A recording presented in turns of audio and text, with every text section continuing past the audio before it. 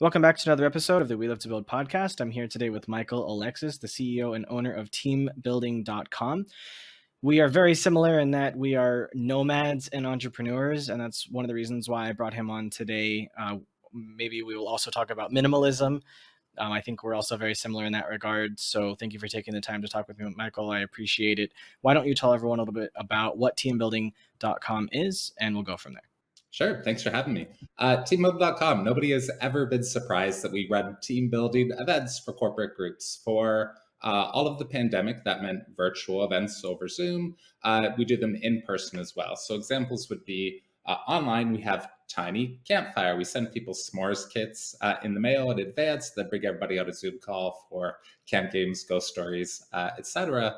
In-person event might be the Great Walk-Off. We do guacamole making competitions at people's offices, outdoor scavenger hunts, museum tours, et cetera, et cetera. The goal, let employees have a good time together, fun, connection, happiness, et cetera. Cool. Thank you for the introduction. I just have to ask, have you ever done a virtual reality-based team building exercise for a client?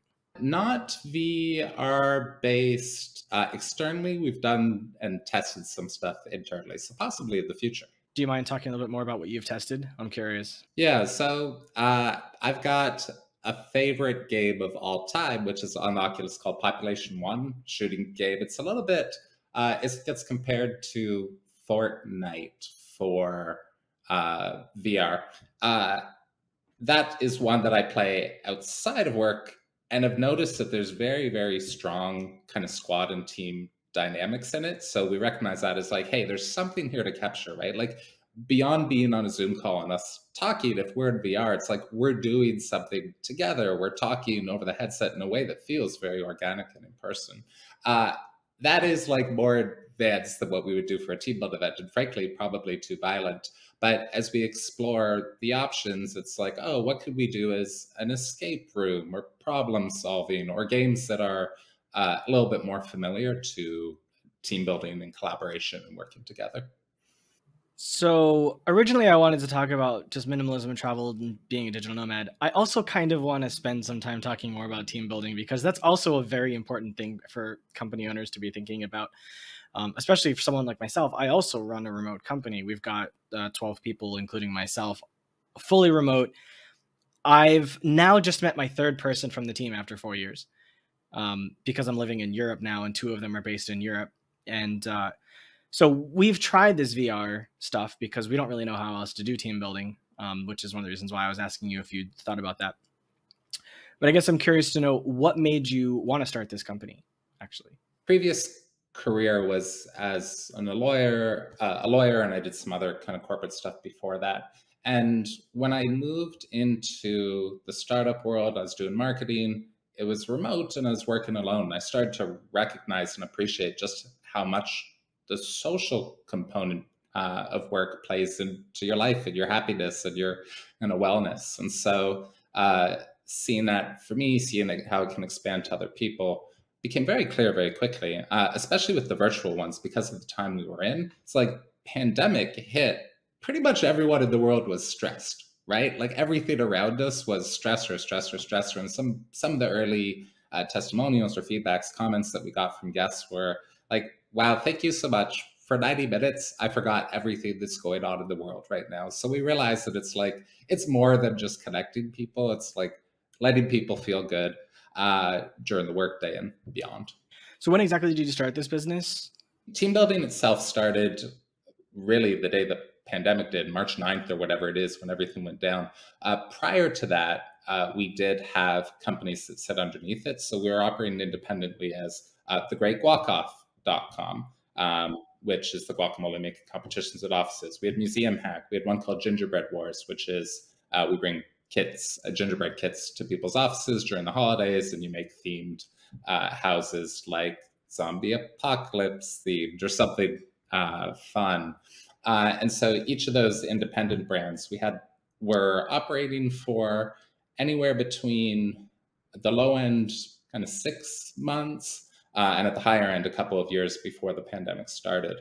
We knew that we wanted an umbrella brand for them. We were able to acquire teambuilding.com, but had set up a site, weren't actively using it yet, we were looking for the right reason, because it's a massive amount of work to shift your company, your team, your marketing, everything towards a new brand, especially one that looks very different than what we were doing previously. So pandemic hit, the in-person businesses that we had crashed immediately, right? Like all of the leads stopped. The clients that had booked events were canceling and asking for refunds. It was a very, very bad position for a business to be in. We knew that we had to switch to something. It seemed like the right opportunity to do virtual team building and to do it under teambuilding.com. So March 2019 started to exist. Within 24 hours, we had our first customer. Even with the kind of harsh hit to the previous businesses, we still finished out that month profitably and then grew rapidly from there. The in-person businesses were in a handful of major US cities, so New York, San Francisco, Los Angeles. Like think of one that might have a bunch of large corporations, and that was the right place for us to be to run events. But with team building, all of a sudden we were reaching people not just all across America, but all over the world. So clients in the UK, Canada, Australia, Singapore, on and on and on. So you were saying off air that team building has about 80 or 90 people. Is that between those other companies that are under the umbrella as well, or? So it all operates as one company now. So yeah, the employees are a collective group. And I believe right now the number is 90. We have full-time staff who are the sales team, marketing, customer service, et cetera. And then we have all of our event hosts. Almost all of them are part-time. There's a few that are full-time, but all as employees. And we're somewhat seasonal as a business. So for example, Q4 is quite busy for us. As companies are not just doing team building, but they're also doing holiday parties. And so we'll bring on seasonal staff, which pushes us up to more like, I think it was 180 last year, or almost 200 even, with more hosts, more support staff, etc. Was this always a remote thing for you? Because I know you travel a lot, so I'm not sure.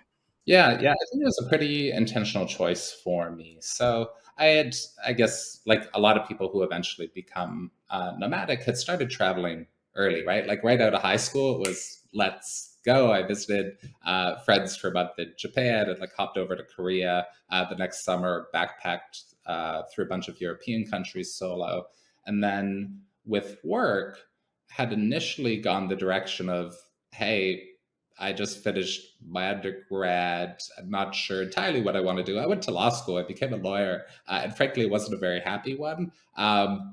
I think it's a great and important profession, but didn't fit for me. And one of the things was that I found it very restrictive. It's very difficult to be a nomadic lawyer because your clients want and often need to see you in person, right? Like you have to be there to sign documents, to witness documents, to have, like, frankly, very important conversations. And so I put myself through school doing freelance marketing stuff, returned to that, and have been remote ever since. So marketing lends itself much more readily to remote work, nomadic, really be anywhere. Nobody cares where you are as long as you're getting results, right? So that was in 2012 or 2013, I think. So I'm going on 10 years.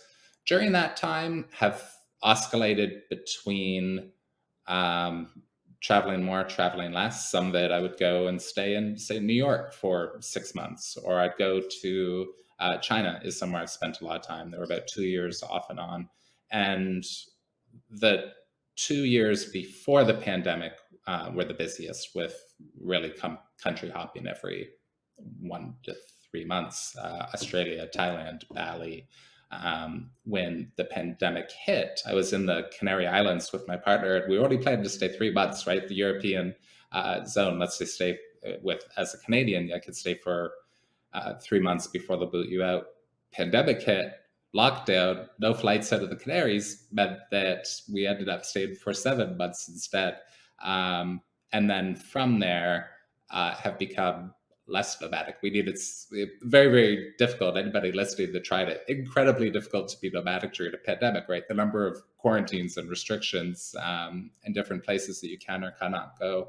So we've been a lot more stable since. I do want to get back to travel, but might be towards the tail end of my life as a nomad. It's interesting because we were at different parts in the way we were thinking as you were relaying your story, where like during the pandemic, the first 18 months or so, I was in Vietnam. That's it. I was in Vietnam. I didn't leave for a year and a half, almost 2 years. And I went back to America in June of 2021, and I stayed in Miami for almost a year, except for Atlanta for a week, because like I hadn't seen some family in 5 or 6 years, and like I had no choice. And then in May of 2022, I had my visa for Portugal, and I said, I'm free. I am going to travel. I don't care if I get COVID in Europe. I am going to travel, because it's been basically 2.5, 3 years since I traveled. Like the last time I traveled before I left Vietnam I was in Europe in 2019, actually November 2019, for a blockchain conference in Malta. And then I ended up going to Switzerland to meet an investor. And then I was in Paris for a week visiting a friend. And then I flew back to Vietnam. So from November 2019 to June 2021, I was like in one place, and I was like desperate to move. And so when I got to Europe in May of this year, I was like, okay, I'll be in Greece for 3 weeks. I'll be in Slovenia for 2 weeks. I'll be in Spain for a few weeks. And then I'll be in Portugal, and I'll be in this part of Portugal. Then I'll be in this part of Portugal. And after traveling for 3 months, basically straight, I'm like looking for an apartment, and I just want to settle down, because it's been really difficult actually having the podcast where I want to record, but sometimes I have a place to record. Like right now for this week, I'm lucky I've got a really quiet place that I can record. But there was like a month in Spain where I couldn't record anywhere unless I wanted to pay 30 euros an hour for a meeting room in a co-working space, because the place I was staying just didn't support it. Like there was just no way to do it. So like I'm trying to work on myself and my business, and like I can't do that if I'm moving around so much. So I'm like also kind of going back, it seems like you, where I'm kind of like looking for stability again. Yeah, I think it helps a lot. I can relate to the podcast thing. Years ago, I had one about it was about writing. So like, how do you become a successful writer online or books or whatever? I remember I set up an interview with Steve Cam from Nerd Fitness. And I was in Beijing at the time. I was renting an apartment. I woke up at like 5 a.m. or whatever in the morning to do the call, so it'd be a reasonable time for Steve, and woke up to find that all the power was off, and there was no way for me to record anything. Right? It was one of those I live abroad and I can't fix it situations. So actually, never ended up. I chatted with Steve since we connected in New York. We're friends there, but never got to do the interview many years ago. What year was this that you were in Beijing? I first visited in 2008, so Olympics year, big year for China, and then it was 2 years off and on between then and now, although by now means before pandemic, of course. So I arrived in Wuhan in July 1st, 2008. So I was there right before the Olympics, and I was a teacher at the time. I was 21, and I wasn't able to go to the Olympics. But for some reason, my students were like, "Oh, are you going to go to the Olympics?" I'm like, "How can I go to the Olympics? I'm here teaching you guys." Yeah, sure. But what was also really funny was I was taking pictures of like, no, I was sharing pictures. I brought pictures from Miami to show my students. So they were all like college students, and the sky was so blue, because America. And they're like, nah, these pictures are fake. They can't possibly be real. The sky, like, it's too, like, no, you look outside. The sky is gray. Like, that's what the sky looks like. It's like, no, guys, no.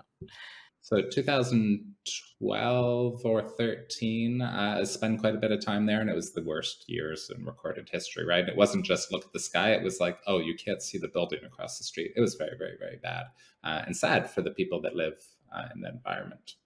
So what was it that drew you to being in China for so long? Most people can't handle it for more than like a few weeks, let alone a few years.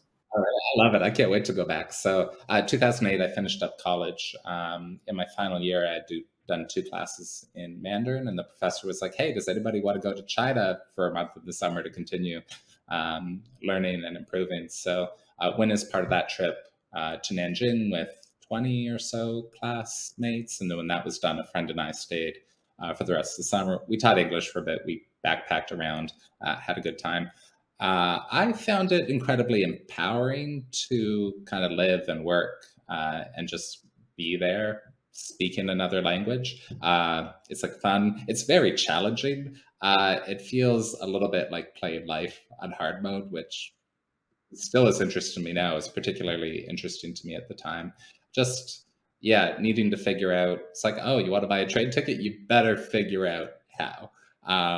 Or food, right? Like we showed up in China, even after 8 months of studying in school, realized that the only words I knew were like banana and rice. And you obviously want to eat much more than that.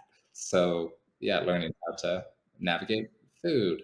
And from there, made good friends and kept going back and got involved in business there, which was fun. I learned German through middle school high school. And I took a class in college before I went and did a study abroad in Salzburg, Austria in 2005. So that was my first time being abroad. I was 18. And I realized in the 2 months that I was there that like the 4 years I spent learning German was absolutely useless because my host family didn't speak a word of English. And being in Austria, they didn't speak High German the way I learned in school. They spoke Bavarian, which is slightly different. So what I decided to do was I knew about a few months before I left for China that I was going, and I decided to learn zero. I said, I'm going to just learn on the streets with the people. Because, of course, we didn't have smartphones yet. So you could do that still. So that's what I did. And I actually met a few people who were from Canada, and they had studied for 2 years in school to go to China then and use their Mandarin. And they arrived 2 months after I did. My Mandarin was better than theirs, and they never caught up to me, even though they stayed there for years after. It just occurred to me. I think you said Wuhan in July 2008. I think I was there in August 2008, so very likely that we were there at the same time. It's very possible. It's a huge city. People don't realize. What was interesting for me as an American, especially growing up in Miami and then studying in University of Florida in Gainesville. Gainesville has like 100,000 people in it. So imagine I had spent 4 years living in Gainesville, and then I flew basically from Miami after like a month or two of being there to China, which like I thought Wuhan was going to be this like nothing little village. And here I am to find there's like 12 million people living there. And like, what the hell is this? It was very, very different and very interesting. And I was basically lied to by my agent. They were like, yeah, this is an up and coming city. Everyone wants to move here. It's like really difficult to get a job here. And like, just you're lucky I've got a job for you. And I'm like, okay, sign me up. And looking back, I think part of me is like, oh, I wish I never lived in Wuhan. But the other part of me is like, if I had never lived in Wuhan, I may not have ever learned Chinese. So now that I have this experience, I have a specific kind of, not really a formula, but I have specific things I look for when I decide where I'm going to go next. Do you have something like that? No, we were actually pretty unintentional about it. So before the pandemic, so the path that I mentioned before, it's like what brought us to Australia was work. We were there for a museum conference as part of the museum hack business. My partner gave a keynote and I did a marketing workshop. It was the first time I've been to Australia because Australia is really far from Canada and the US. So got there, spent a little bit of time, and then realized that it was a great opportunity to visit other places that previously seemed too far. So for example, it takes forever to get to Bali, right? From almost everywhere. If you leave from Toronto, New York, Los Angeles, even when I was living in Beijing, I was like another 10 hours or something to get to Bali. So I just didn't go, which sounds silly now because I've taken a lot of flights that are way longer than that. But Australia to Bali is like 4 hours. And so it was such a no-brainer to go there next. And then from Bali to Thailand, and then from Thailand actually went back to China. There's direct flights to Chengdu, and then there's a great, the rapid train that goes across the country. So start in Chengdu, stop in Changsha, and then Beijing at the end.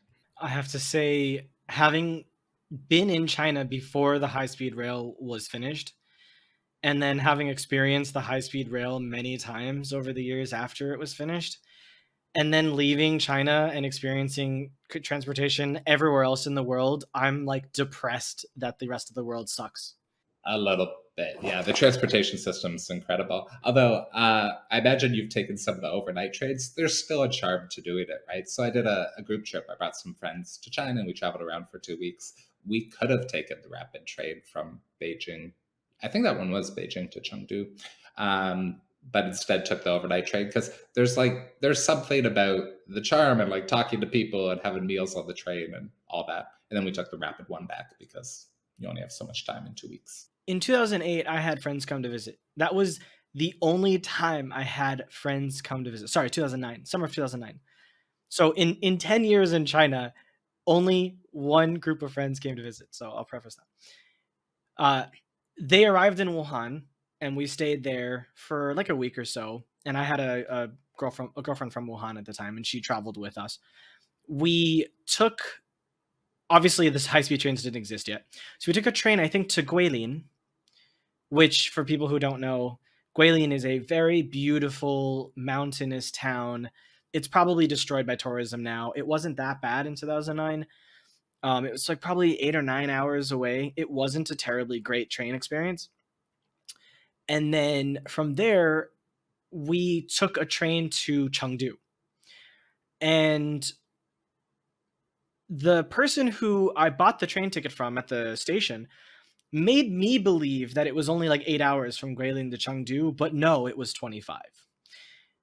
And I thought my Chinese was good enough to express all of this and communicate this. My girlfriend was with me, but I guess she wasn't like with me at the ticket buying station because I was like, oh, I got this. But it wasn't until 7.5 hours into the train ride that I was like, okay, yes, we're going to be there in an hour. And someone who could speak English overheard me, and he was like, actually, no, we're not even close. Like, there's another 15 hours or so. It's like, well, what are you talking about? And they're like, well, this is the reality. And they explained. And then I went to the conductor or one of the people working on the train, and they're like, oh yeah, we'll be there at like 8 a.m. I was like, no.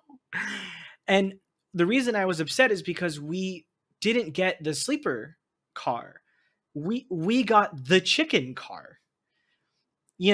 Have you been on a chicken car? I've never called them that, but I know exactly what you mean. So, yes. So for people who don't know, that's the train car that doesn't have air conditioning. There's fans. The fans are mostly broken. There's also chickens running around inside. And you've got these open little windows, and you've got these hard seats. And there's 6 people in one little, there's 3 people with a little table facing 3 more people. And that's the train car. There's like a bunch of these tables and chickens and all of that. And I thought, yeah, we can handle this for 8 hours. But after 8 hours, realizing that it was going to be another 15 or so, I don't remember how I responded, but I can tell you it wasn't anything positive. We suffered for a long time for that. But Chengdu was gorgeous. And the People's Park was gorgeous, and there was this restaurant there inside of the park, and they had Kung Pao chicken. It was the best Kung Pao chicken I've had in my life. I don't know if you've ever been to the People's Park.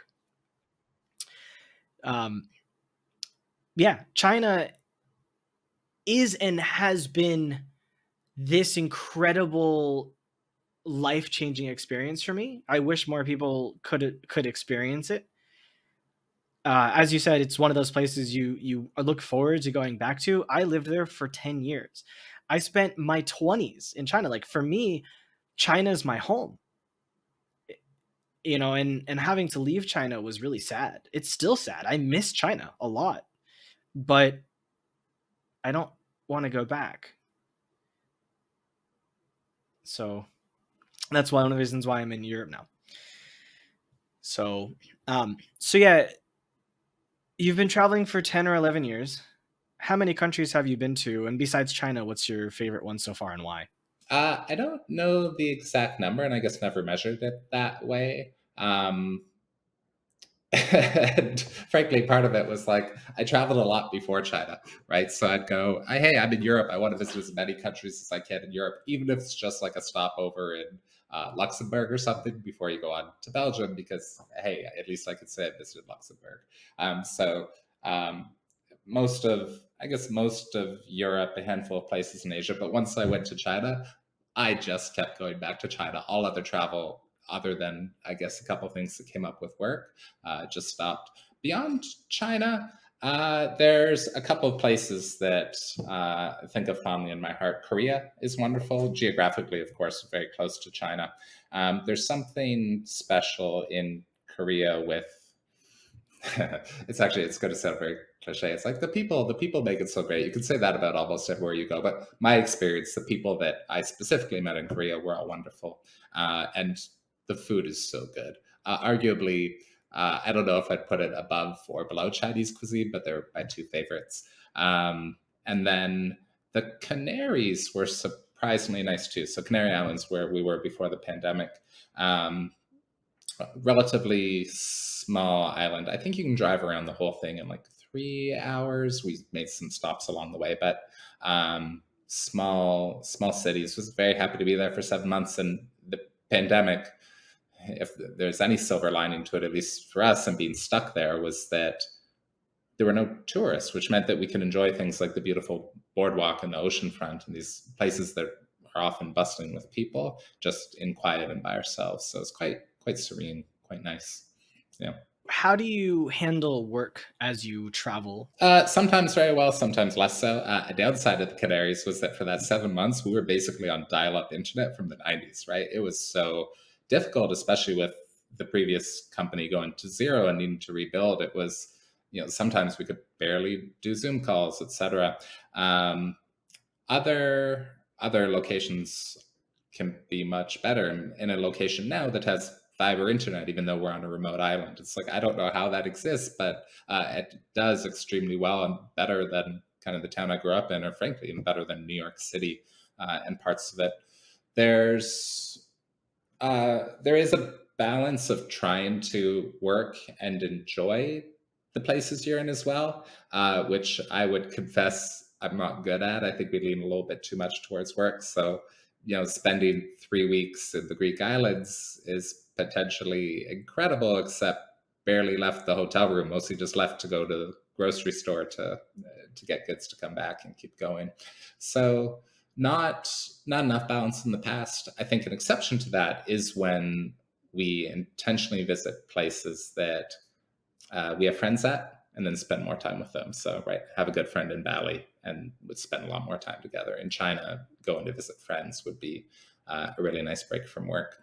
The most challenging place that I've ever tried to work from is cruise ships. So you can do the 3, 4, 5, 6 days ones around the Caribbean, and that's fine. And internet, I don't know, it might be like $20 a day, which is expensive internet, but it generally works. You can do your thing.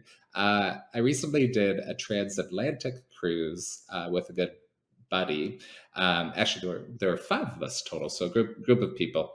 And it started in Miami. It ended in Amsterdam. Barely any stops along the way, mostly ocean days. And once you hit the middle of the ocean, it doesn't matter how much you pay for internet. It's so painfully slow, and similar where had work that we really needed to be doing, and you're in that rough spot, kind of like you on your chicken train ride, right? It's like, oh God, we're only 8 days into this. There's another 8 days to go before we could do something normal. So, and we worked through it, and have should give credit to, we have a fantastic team of smart, hardworking people who are very capable and competent aside from us. And so the business continues to run. It's more just, the projects that we personally really wanted to work on and invest our time in that got delayed or shorted. To be fair, when I was on the train, I was a teacher. So when I traveled, I had no work with me. When I was younger, I would be like, oh, I'm going to go to Thailand for a month. And I had zero work to do when I was in Thailand that month. And I could enjoy the hell out of my time. So part of me does think fondly back on those times when I could travel for weeks or months at a time and didn't have to work. But then at the same time, I wouldn't be making money. So of course I'd have to go back to work to make more money to be able to travel again. So I think there's a benefit in having a job that you can do no matter where you are, so you can always make money and spend it wherever you want. When I was in Greece in May, I had a friend there who I actually met in Shenzhen. He's from Athens, and we're close there for, a few years before I left and all that. And I hadn't seen him in like 4 or 5 years. So I was like, I have to get to Greece. It's got to be my first stop in Europe. I missed this guy. We were really close in China. And it was really cool because I basically stepped into his life. I got to see his friends. I got to see the places he likes to go. I got to meet his mom and his dog, and I got to stay at their house for a few days. Otherwise, I was at Airbnbs. But there was a part of Athens where, for his birthday, we ended up going to one of his friends' weddings, which was amazing. Seeing a big fat Greek wedding, being invited to that, like, it's not something that you would normally experience as a tourist. But like you said, I have spent the last 15 years building a network of friends. And as I go to new countries, I make friends with people when I'm there, and I keep in touch with them. And sometimes they stay there and I'll go back and visit them. And sometimes they'll move to somewhere else and I'll go visit them there. So for example, another friend of mine is from Belgrade. And when I was an HR manager in Shenzhen, I hired him to come over to China and work. And that was 9 years ago. We ended up living together. We became friends. We both left that company after some time. We remained friends for a few years before I left and he left. And then a few years later, he was living in Barcelona and I was in Israel. And I was like, hey, I'm going to go over to Barcelona and see you for a week or two. And he's like, yeah, come on over. So I went there and I stayed with him and his wife. And funny enough, his wife, she's from Slovenia. They met in China. So I kind of enabled him to find his wife. And now they're living in Ljubljana. So after Athens, I went to Ljubljana because I hadn't seen them since Barcelona in 2018. And now they got a little boy, and they're also friends with the Greek guy because they all met in China as well. So that was like really cool to be able to spend that time with them. And from there, when I went to Valencia for a month, I actually lived with a guy I met on a digital nomads channel on Telegram 5 years ago.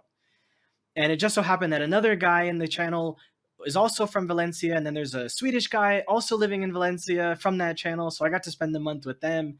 And like, it's just so cool to be able to travel and like meet people you've known online for years, or to, see people again you've been friends with. So it's really, really cool to be able to just like walk into their lifestyle and just like see what they love about the places they're in.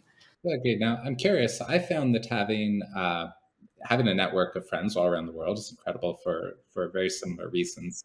But that it's also meant that I don't have as high of concentration of friends in any one place. Have you had the same thing? Has that played into where you've settled, etc.? So when I went to Vietnam, I only knew one person. And that person is now an investor in my company. But I met him in Shenzhen, actually, at like a private dinner party for like crypto bros. And they were all Chinese. They didn't speak any English. They're all in their 20s. They're throwing $10,000, $20,000 dinner parties. And one person will just pay for the whole meal for all of the people there. It's like crazy stuff. And he happened to be a guest, and I was a guest as well at this one party. And we met, we became friends. And now 7 years later, he's invested in my company. But I ended up moving to Vietnam. One of the reasons was because of him. And I built friendships, that were there as well. But I'd actually been to Vietnam in 2011. First. So I kind of had an idea of what it was like. But coming to Portugal again, like I didn't know anybody. So I tend to normally just pick where I want to go based on where I think has the best potential for myself. And I tend to travel short term to places where I know people so that I know that I'm going to have like a fun time. Because like I know how, like I have a strategy for how to very quickly become a local in any place. But if I know someone that's already there, it makes it better because I do my own research, but then also they're like, oh, hey, by the way, let's go meet this person, or let's go to this restaurant. I've known the owner since I was 5, or, like these kinds of things that add a lot of context and love to the experience that you would normally never experience just as a person going by yourself. Yeah, for sure. Plus, it's nice if the friend invites you to the wedding. If you just show up on your own, it's a little bit weird. Yeah, well, so I was supposed to leave a few days before his birthday. I didn't even, like, for some reason, he never told me his birthday in all these years. And he's like, oh, by the way, like, my birthday's in 2 days. Can you, like, would you mind staying? And I was like, of course, man. Yeah, of course I'm going to stay for your birthday. Like, sure. So then we were supposed to do something for his birthday. And he's like, well, all those plans fell apart, but my friend's having a wedding. So, like, I got you and let's go. Okay. Yeah. So, like, just the randomness, I think, of these kinds of lifestyles is cool. So one of the things that I think about, that I think a lot of people are shocked by, which I think you're very similar to me in, is minimalism. So I have a backpack and I have a 25-inch rolling luggage. Recently, I recently upgraded. I had like a 10-year-old backpack and a 10-year-old duffel bag, and I said I'm tired of carrying those things around, so I'm going to get something nicer. But at 36, that's my life. Everything I have fits in those things. If it doesn't fit in, it doesn't go. How do you move around? Is that something similar for you? For the last 10 years, it was. So after college, I moved across the country for law school, got rid of all my stuff. When law school ended, I got rid of all my stuff again. And I was like, why even get more stuff? Because I'm probably going to get rid of it. So just started living out of a small backpack and became much more sophisticated with it over time. So the pack that I carry, the pack that I'm very comfortable to live out of, is just a 20-liter bag. It's like a book bag, right? Laptop bag. The one that I use is the Manal Daily. And the items that go into it are very intentionally chosen. So, for example, the pants, they're from Patagonia. They're more like windbreaker shell pants that fold up into basically nothing. They're like 1/20th of the size of even just one pair of jeans. Same for the jackets, same for the shirts. It's like 2 shirts, 2 pairs of underwear, 1 pants, 1 shorts, laptop, toiletries. It's a very, very, very short list of things that lived with for a long time. Now that I've settled, there's a condo, there's a bed, there's furniture, right? Like, it no longer all fits in just a backpack, but I was a purist for a long time. And even when I moved here, coming through customs was very challenging, because they said, like, they pulled me aside, as they would if they thought that, something you were carrying was an issue, or you're trying to, bring in too much value stuff through customs or whatever. And they just looked at my bag and they went like, where's the rest of your stuff? And I said, this is all I got. And they said, how could that be? And I went, I'm a minimalist, right? I'm this guy that's just, I don't know, very happy and content with that lifestyle, but it's very foreign to them, right? This wasn't communicating well. So they opened everything up. They went through every single little piece with the framework. And what they said to me was like, we understand that you're a minimalist, but I would take more of this on a 3-day vacation, right? Like, if they went somewhere, they would have a bag and a side bag or a suitcase or whatever. And so it got increasingly difficult, as they would ask questions like, well, how long are you staying? I'd say, I'm moving here permanently, and on from there. I think their particular concern was that there was strict quarantines at the time. And so initially coming into the country, it's like 14 days. So if you're not of the mindset, and if you've never tried to live out of a backpack before, it's like, oh, of course this guy is going to need more stuff. Like, he's going to have to break quarantine. He's going to have to go and get things, when, as you know, the reality is actually you can live out of that small bag pretty much indefinitely if you have kind of the right items with you. I have to concede the crown to you, because I have a lot more stuff than that. Like, I think I have 2 weeks worth of socks and underwear and shirts, but like 2 pairs of shorts and 2 pairs of pants, and like, it's like, I guess because if I know I'm going to be somewhere for 2 weeks, I know that I can arrive with everything clean, and when I leave, I'll do the laundry, and when I get to the next place, it's clean again. So I just don't want to clean stuff every day or two. Yeah, that's fair. I think part of it would be my lifestyle. I tend to just stay home and work. And so if you're not going outside and getting sweaty, dirty, whatever, right? Like, you can just wear a shirt, especially when they're all like wool shirts or natural fibers or whatever. They tend to not get as stinky as fast. So you could wear it for a week and then rinse it in the sink, and you're pretty much good again. And then the shorts and pants and stuff are no problem. So Yeah, I think different preferences and optimizing towards them.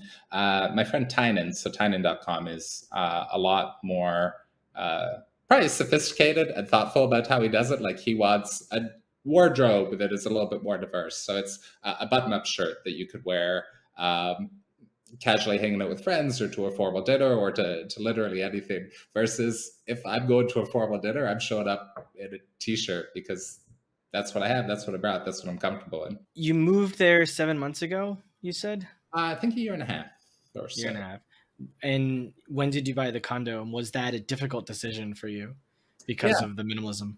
yeah. So I rented a place for about a year, first or 10 months or whatever the term was, and probably would have been very happy to just continue renting. Especially places here tend to come furnished. I found the same thing in China, right? It's like if you rented an apartment, there's already a bed there, there's a desk and stuff, which was nice. But buying, I guess, had a couple of things going for it. One is it did seem like the ultimate investment in stability. There is something about when you're renting where it's still the landlord's spot, right? And if they want to come in and do stuff or whatever, and also being at a place where I was ready to get more things that I wanted and liked. So when I traveled in the past, for example, if I'd go and stay in New York City for 6 months, I would buy a Tempur-Pedic bed or a higher quality one because to me, having high quality sleep for that 6 months was very, very important. And if I rented a place, they would have like super crappy spring bed. I wouldn't sleep well. That would be 6 uncomfortable months. And so buying a place where I knew that I was going to live for a long time meant like, oh, it makes more sense to buy the very comfortable bed that I want, to get a good desk chair, to get whatever it happens to be. So investment in kind of long-term comfort, I think is one way to put it. I can definitely appreciate that. When I was in Vietnam and I had a 2-bedroom apartment, I specifically asked the landlord to take all of the furniture out of the second room because like I don't need another bed. Yeah, exactly. And so I put a desk and a chair in there. It was like $100 for the desk and like $50 for the chair. But I worked from there, and that was my quiet space. And I told my ex-wife, like, this is my space. I need to work here. So if the door is closed, leave me alone. And it worked quite well until, she decided to ignore the door. But that's besides the point. And I also had a bike because so I got these things in her hometown. We were living in Nha Trang. I don't know if if you know much about Vietnam, but so it's like this beautiful little like seaside town with like with like maybe 250,000 people, and we were renting a 4-story house. It was like $500 a month, and the house was like this ridiculous thing, and it had no like real separation between the floors, so it was extremely hot all the time. So I had to like be in my room. So the only place I could work was in my room. So I had to get a desk and a chair for it. And I got a bicycle and all that because, it's seaside and who doesn't want to ride bike next to the ocean. And when I moved back to the city, I took that with me. It was a bitch to bring it back and it was expensive, but like it was worth it. And I ended up selling it when I left Vietnam. So I understand that for sure.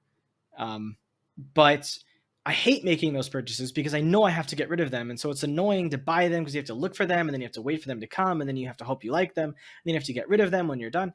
So it's like easier for me to just like tell the landlord, hey, can you just provide this stuff? Yeah, fair. And sometimes to say yes. So like, for example, I'm looking for an apartment right now in Lisbon and the owner is French of this place that I found. She owns the building. She's furnished everything herself, decorated everything herself. In the one that I want, it doesn't really have like a work desk. There's like a kitchen table, like a table you can work at, you can eat at.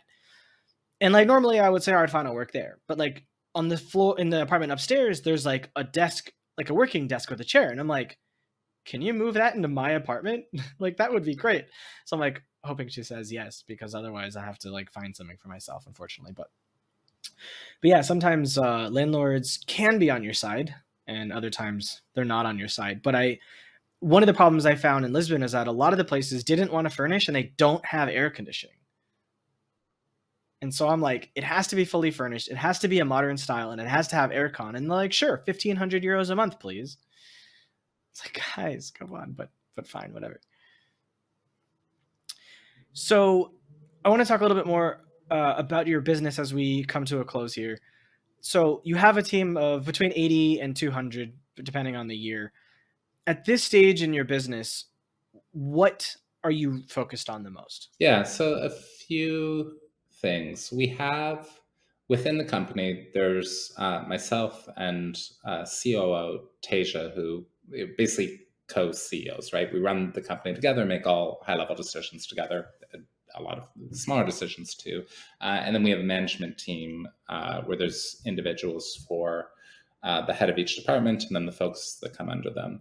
The management team is the one that we want to continue to develop the most. So with the number of people we have, with the amount of client work we do, with the complexity of operations now, you just need more managers and more specific ones. So for example, one of the current managers is essentially in charge of multiple departments. So removing her from that so she can focus on one specialty and then bringing in somebody who would take on, for example, the client success or client support management role or whatever you would call it. Bringing on a sales director, bringing on a management director who would kind of lead all operations to reduce the number of points of contact that we have. Yeah, right. Just like hiring well and systematizing. Beyond that, and what that enables is more growth. So with our business, yeah, virtual was very big throughout the pandemic. It continues to be pretty significant, all the remote teams or teams that are still kind of working between cities and so on. But we've also reintroduced in-person events in the last 3 months. And that has allowed us to continue growth. It has also in some ways doubled the complexity of the business. Like we're running 2 businesses. One is a virtual business, one is in-person events. And so pursuing those in a way that will be successful for the long term. How do you discover that someone new needs to be hired? Like basically, how do you discover that bottleneck, that point at which something is not working and the only solution is to put someone in charge of it?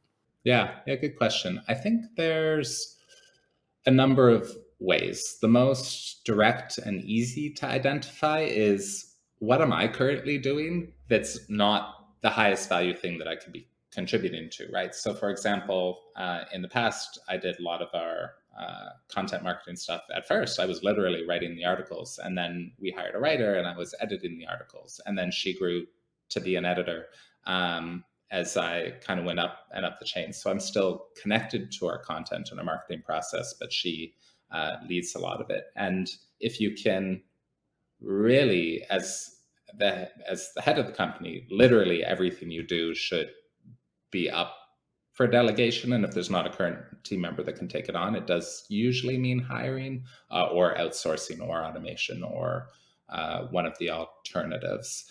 Another way is just looking at other companies and what they do. So our sales process, for example, is pretty strong. We have a team right now of, I think, 6 sales reps, as well as the management structure for that department. And the manager's excellent and all the systems run very well.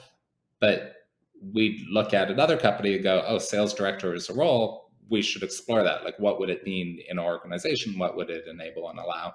So those would be the strongest 2. 1, delegating off what you already do, and 2, looking what other companies do towards the same goals you have.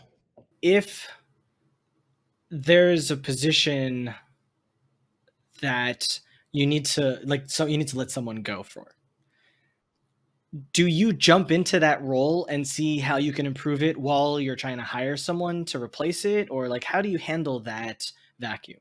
So usually if there's already a fair amount, I shouldn't say already, Now there's a fair amount of redundancy built into the business in that, for example, if there's 6 or 10 or whatever sales reps, client advisors on a team, if one person leaves, the work volume slightly adjusts and everything continues to operate fine. Same with customer service, in a way, same with marketing or operations or event hosts or whatever it is. That's not saying that, so the individual contribution of everybody is incredibly important, and I don't want to, I wouldn't suggest otherwise, but the team will always adjust and carry it on. If there is a larger vacuum and you need to identify what to hire for, I think that, I don't know that we jump in directly in those cases.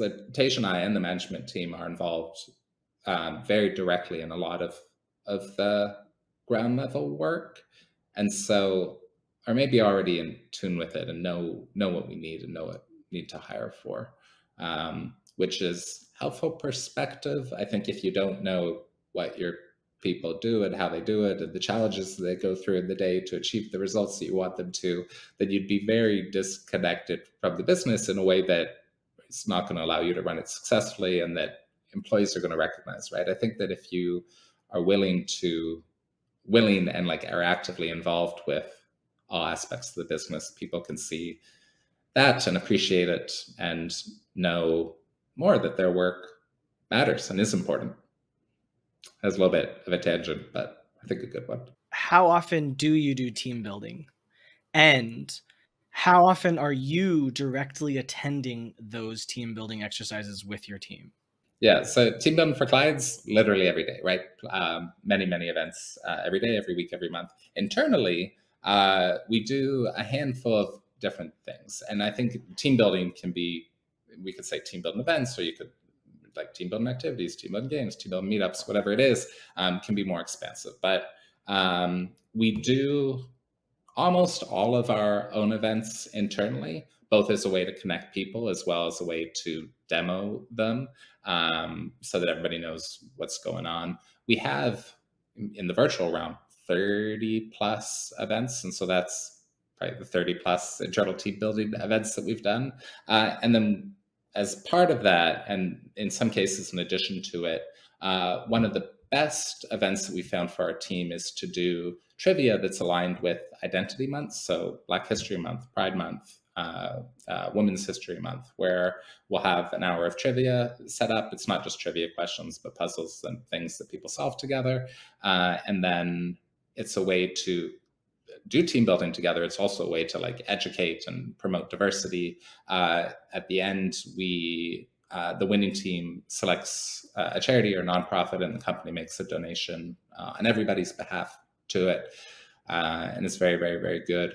Aside from that, we do, I guess, I don't know if smaller is the right word, but we could call it smaller team building stuff for now. So we do team lunches. We do, each department will get together. We do elements of team building in our monthly all hands meeting.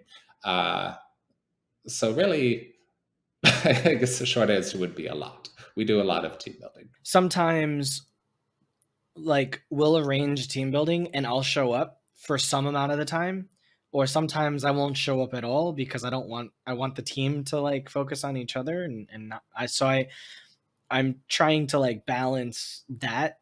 Some of the things we've done in the past is we use Altspace VR. Only my CTO and I have headsets, so everyone else uses the browser-based version. But inside of there, we built our own world, and we've got trivia in there, and there's music and some like darts and basketball and stuff that they can just throw around, with the keyboard and mouse and all that. But we also have Cards Against Humanity. And so sometimes we'll play Cards Against Humanity in VR, which is hilarious, but also sometimes I feel weird, like, especially because we have females in the team and they'll play and they like take it pretty well. In fact, like they're probably more like dirty than I am, or maybe I'm just holding myself back. I don't know. Like, have you ever played Cards Against Humanity, or would you say like as a CEO, like, I don't think it's right to... I've played it with friends. I don't know that I play it with staff. So similar to you, I attend some of the team building events and then I intentionally don't attend others. An example of that would be, we have an upcoming company retreat in New York. We're flying everybody in and meeting there. And so there's some of the evening social activities where it's just let our team go and enjoy without the, I don't even know if pressure is the right word, but without us being there, so they could just do their thing. So yeah, very, very relatable. I get it. Also love the VR idea and the browser based. It's cool. How can people follow up with you? MichaelAlexis.com is a good spot. I'm pretty sure my email is still on there. If you happen to play Population 1, that would be a good place to connect. We can squat up. And yeah, not active on social media, so that would be a path down the wrong hole. Fair enough. Well, thank you, Michael. I appreciate your time and your energy. And don't forget that entrepreneurship is a marathon, not a sprint. So take care of yourself every day. And don't forget to do team building activities with your team, because if you don't, then your team will probably hate you and your company will die.